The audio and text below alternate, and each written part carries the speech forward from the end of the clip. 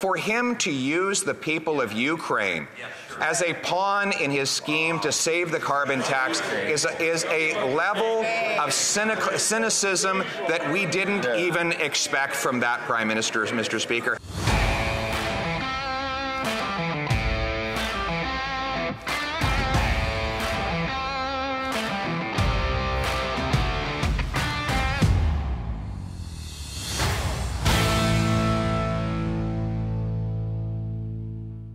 Welcome back to Northern Perspective, everyone. I'm Cypher. And I'm Fox. By popular vote, we are back to the fall economic statement, but we start with the NDP getting a taste of their own medicine.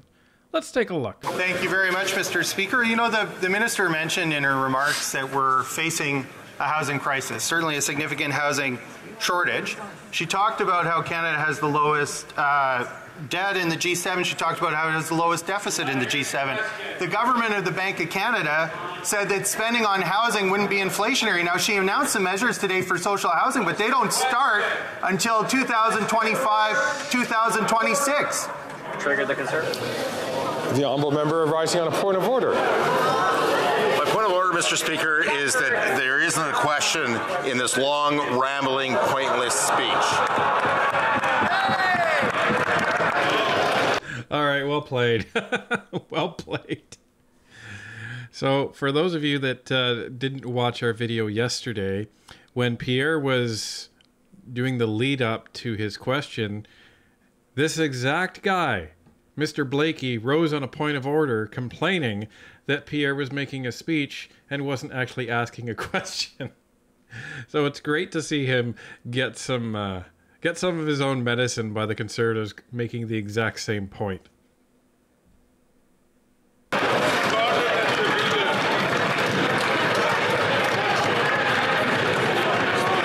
Order.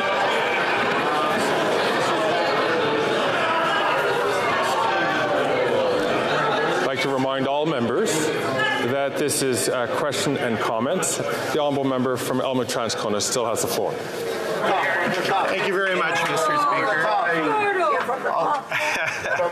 I am tempted to start from the top, but I won't, because I do want to get to the point, which is that for a government that's saying they're in a good fiscal position, and with the Bank of Canada that says spending on housing is not inflationary, the question is, why are the new investments for social housing put off to 2025? Good question. Yeah, that's a good question. The Honourable Minister of Finance and Deputy Prime Minister for Canada. Thank you very much, Mr. Speaker, and I would like to thank the member for Elmwood-Transcona for his commitment to Canadians, for his hard work on housing. Mr. Speaker, we absolutely understand the urgency of investing in housing. We need to invest in housing today, and we need to have a plan to continue investing in housing going forward. I am very pleased that our investments in housing right now include supporting the development of co-op housing, of lifting the GST from new co-op developments, along with providing new funding to get them built. As someone who has lived in a co-op, I can tell you, this is one of the best forms of affordable housing that creates great community at the same time. Right.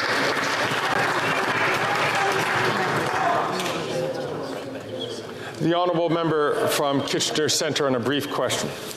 Thank you, Mr. Speaker. I appreciate that the finance minister recognizes we are in a climate crisis. At the same time, she needs to know that oil and gas companies are gouging Canadians at the pumps. 47 cents of every dollar of inflation is from corporate profits. Why would they not apply the Canada Recovery Dividend, which they already did, to banks and life insurance, to big oil in the fall economic statement?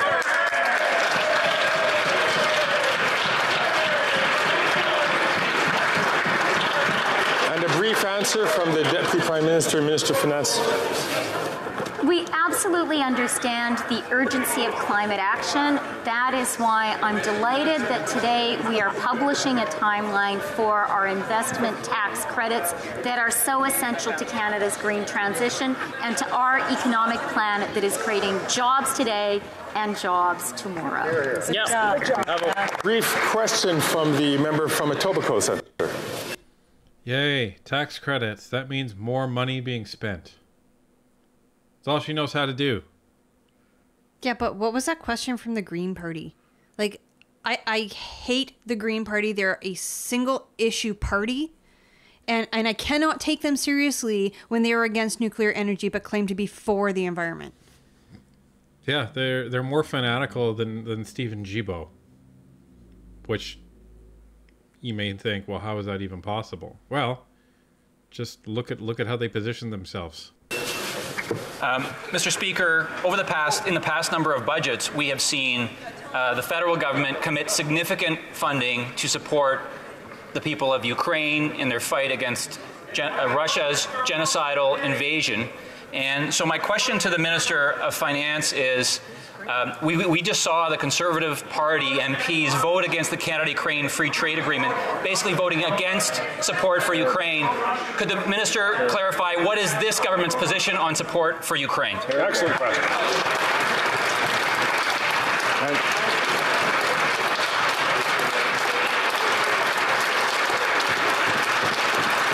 And the seals keep clapping. I don't understand. I thought that this question period, this 10 minutes of time, was for the opposition to ask questions of the finance minister, not for the Liberal Party to ask questions of their own finance minister. Right? That they would already know the answer to. They're just doing it for the cameras. Yeah, this is a scripted question, 100%. 100%. And do you see how they're like, oh, you know, the Conservatives voted against it? Yeah, and they're like, excellent question, excellent question, that's atrocious. 100% for the cameras.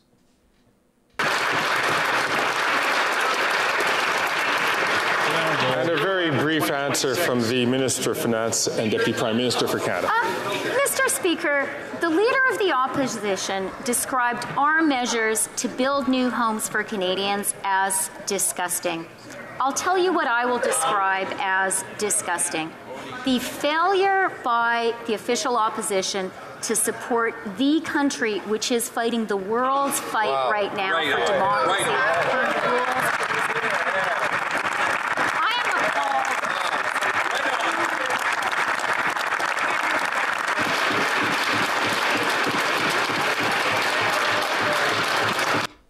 So her answer was just to crap on the Conservatives? Yep.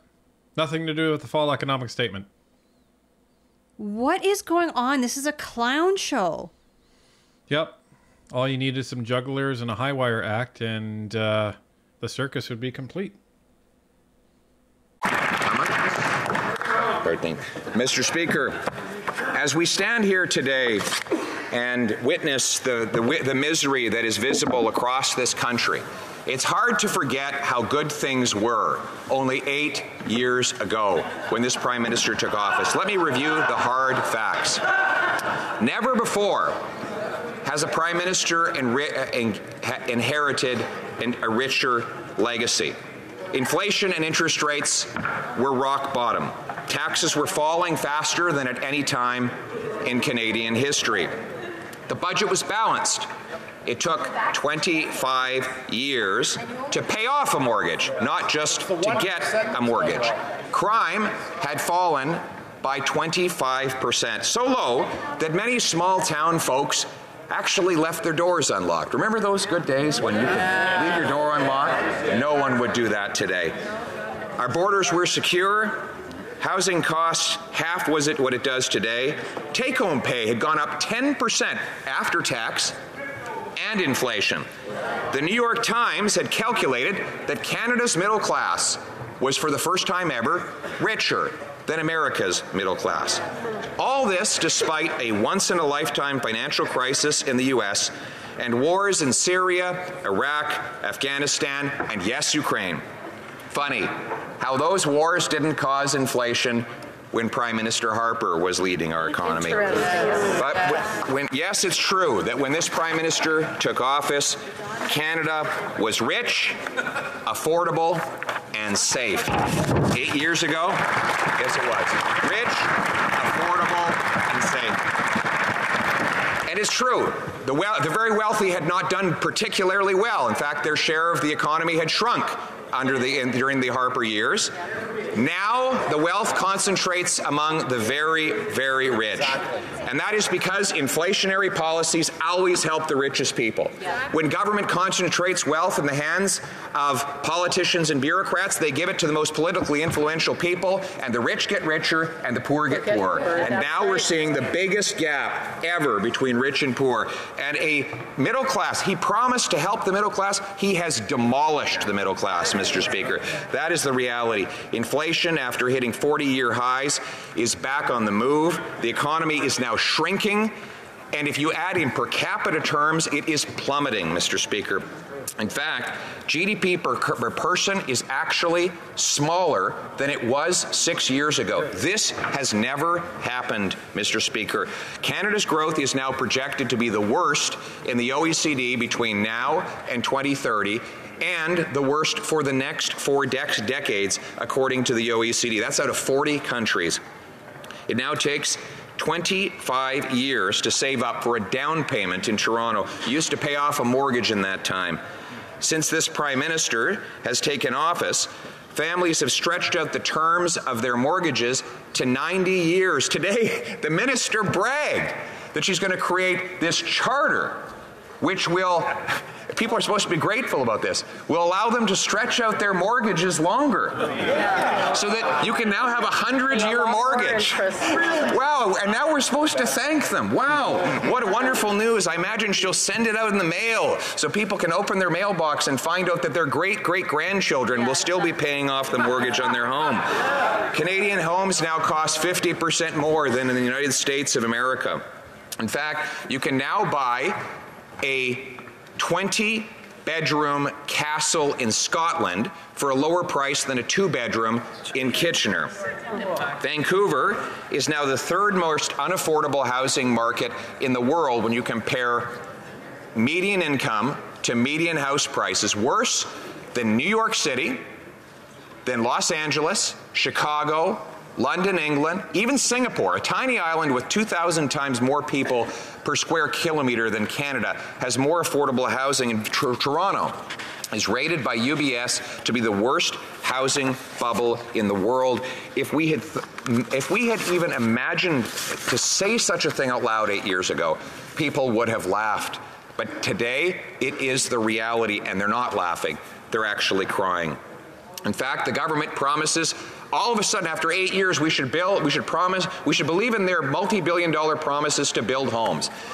They built fewer homes last year than were built in 1972, 50 years ago. And that was at a time when our population was half of what it is today.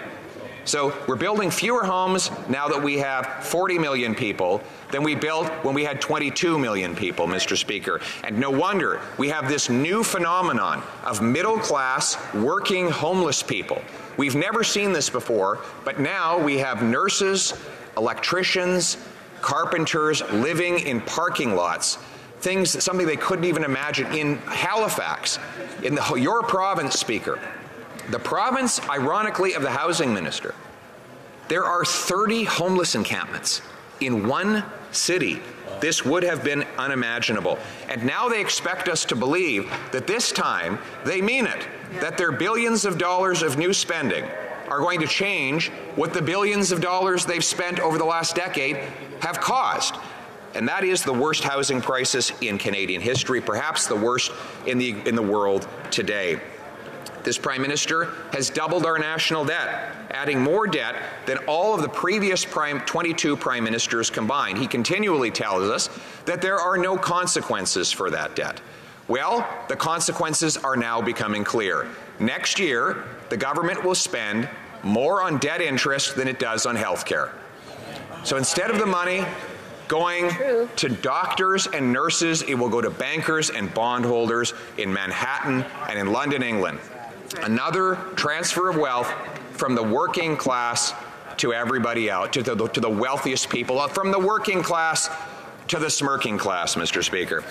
We see the social breakdown that this has brought in our communities, with crime raging out of control. Shootings are up 101%. across Canada over the last 8 years. Drug overdoses, 30,000 of them, Mr. Speaker. Social breakdown is the obvious consequence of the economic breakdown that the Prime Minister has caused. And on what has he spent all of this money? $54 million for the ArriveCan app that we didn't need, didn't work, and could have been done in a weekend by a couple of IT workers. We know that because they did. A couple of IT workers, as a lark, bought a few boxes of pizza and a case of beer and redesigned the entire ArriveCan app in a weekend. And it didn't cost them $54 million. Maybe we should send that app to the Prime Minister and call it the ResignCan app, Mr. Speaker. Okay, that was great. I had to stop it there. And we wanted to let that run for a while because Pierre was just making point after point after point after point. And it's sad, but it's true.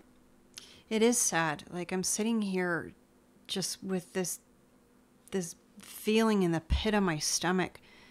Just everything that he's saying is absolutely true. In all the research we've done and in the whole time we've been running this channel, all these stats we have seen time and time and time again. But when he reiterates them like that, all at once, back to back, it makes you feel sick. That Stephen Harper did an amazing job of running this country and handed it off to Justin Trudeau, who just destroyed everything. He completely destroyed Harper's legacy, completely destroyed the legacy of so many Canadians, so many hardworking Canadians. You know what it feels like? It feels like a dad that, just restored his old Corvette, his 1960s Corvette. He spent all of this time restoring it, blood, sweat, and tears, and his son comes out, his cocky son says, "Hey, Dad, can I take that out for a ride?" And he says, "Sure, just be careful with it." "Yeah, I know what I'm doing, Dad, it's fine." And then goes out and smashes the thing into a tree and totals it. It's literally like a dad handing the country over to a child. Because he's treating it as such. He doesn't treat this as work. He goes on vacations what seems like every other week. It's more than any other prime minister in the past. And he treats this as like a celebrity photo op. He just loves traveling around, burning all this carbon that he's so against. And he just, thinks himself a rock star. As he sings Queen in the lobby of a hotel right before the Queen's funeral, making himself look like to be a royal ass. Because he is a royal ass. But above and beyond that, this speech that Pierre just gave is incredibly important because it is all true. And, if you have people in your life that, despite your best efforts are still intent on voting Liberal or even NDP, just show them that clip of Pierre. And ask them, what has he said in there that's not true? Because it is all true. All of it. Like I was in another province a couple months ago. A province that I had never, ever, ever seen a tent city before. And sure enough, there it was. So this is the reality, folks. And most of you listening, you already know this. Because you see it, and a lot of you sadly live it. But it doesn't have to be like this. Well, as Pierre said, it wasn't like this 8 years ago before Justin Trudeau, and it won't be like this after he's gone.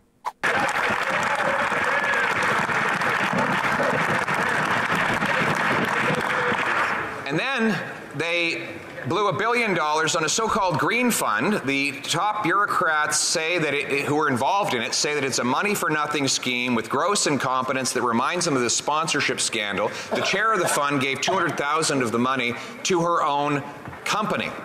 Now, we find out that the $15 billion they're giving to a single battery plant is going to pay for 1,600 foreign workers.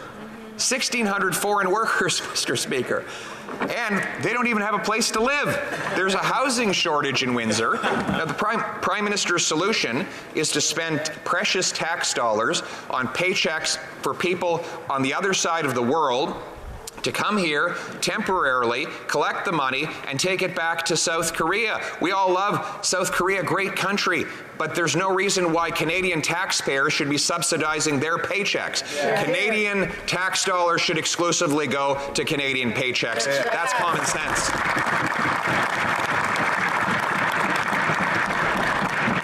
And the Prime Minister, of course, wastes money through missed opportunities. We could develop our resources. For example, we could be breaking dependence on the world's dictators. And let's talk about this for a moment. Today, his party shamefully voted to impose a carbon tax on the people of Ukraine. They have voted to amend the existing Canada-Ukraine Free Trade Agreement, which Conservatives negotiated and which has been a success, to require that both countries have and promote carbon taxes, Mr. Speaker. Exactly the opposite of what the people of Ukraine need. They don't need a carbon tax when they're trying to fight and defeat a war.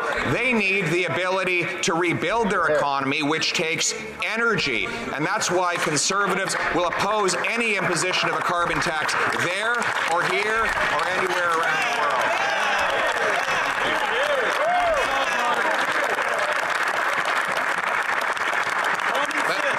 Did I just hear that correctly, that they're going to be imposing a carbon tax on Ukraine? Yeah, so they're requiring, both countries to have a carbon tax as part of the free trade agreement. People over there are plagued by war. Like, do you honestly think a carbon tax is going to do them any good? That's why this carbon tax is not about the environment. It's not about people. It's about money. And anybody who doesn't see that is blind as a bat. And you know what else they did? They voted against an amendment that would allow Canadians to build the arms that would allow Ukraine to win that war. We proposed an amendment to this update of the agreement that would have allowed Ukrainians to benefit from our incredible Canadian workers who produce munitions and equipment, and they voted no. So let's get this straight. They believe that the best way to counter Putin is with a carbon tax. We believe the best way to do it is by breaking European dependence on his energy sector and by providing and selling great Canadian arms to win the war.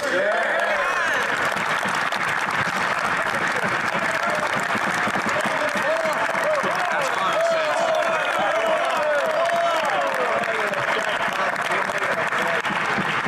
sense. Canadians understand that the way that you help a country rebuild is by selling technology for energy. We proposed as well that we would provide both civilian nuclear technology and sell our civilian-grade uranium from Saskatchewan to power nuclear plants that would give emissions-free electricity to Ukrainians as they have to replace bombed-out electricity plants. The Prime Minister did not include that in his deal because he doesn't want affordable energy. He doesn't want the jobs to come back to our resource sector. All he wanted was to try and save his carbon tax.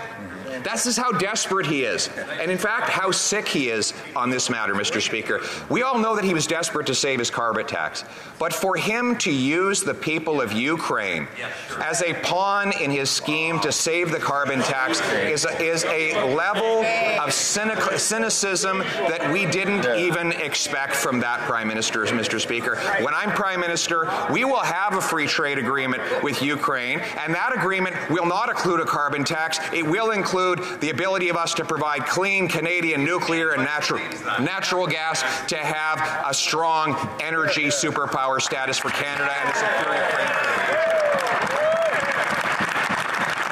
Absolutely.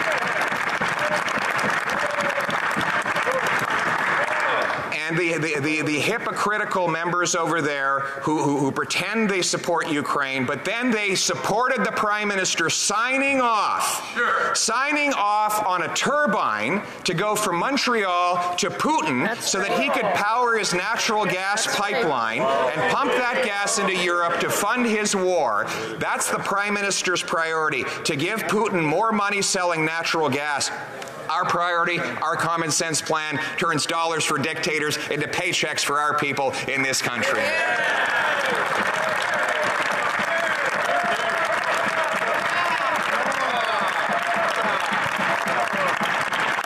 I don't think this debate is going how they expected it to go. Their heads are all looking down, and rightfully so, Mr. Speaker.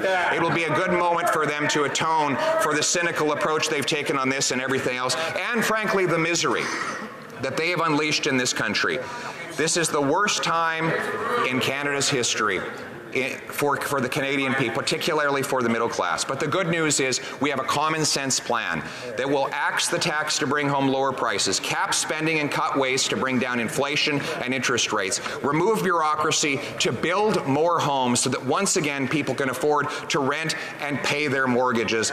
This will be a country that works for the people who do the work, the common people, the common sense of the common people, united for our common home, your home, my home, our home. Let's bring it on.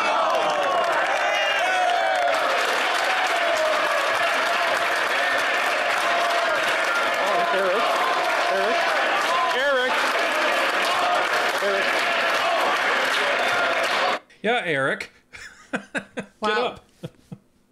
That was impressive. I did not know a lot of those things that Pierre just said about Ukraine and how, that there's a carbon tax, like a mutual carbon tax.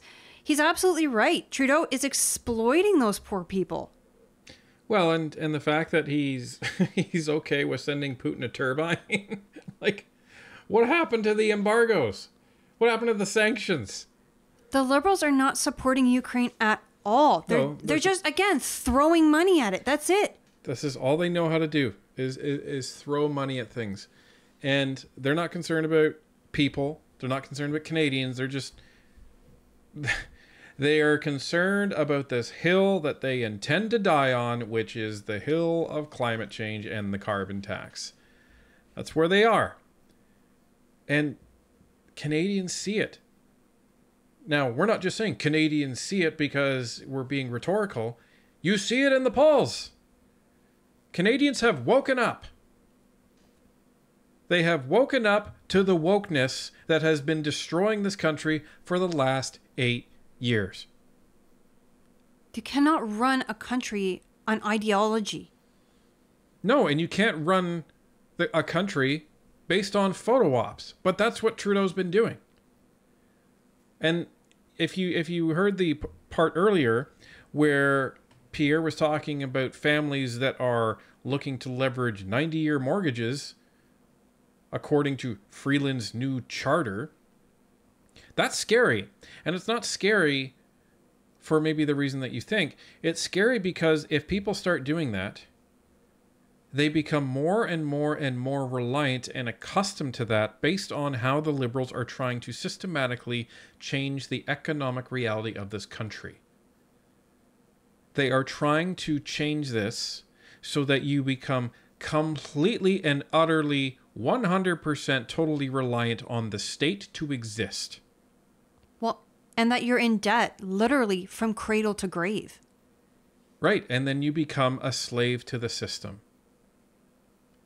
No shackles needed, because we have you by the skin of your debt. And this is the reality that we're dealing with, folks. And I know that you know this because a lot of you have really started to follow this very, very closely. But to what Fox said earlier, this is what you need to show to your Liberal friends. Liberal family, have a movie night. Show them this movie.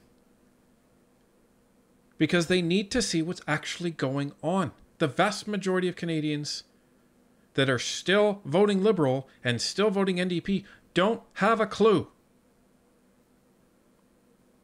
They will only have a clue when it comes election period. And the only clue they're going to get is they're only going to listen to their party people.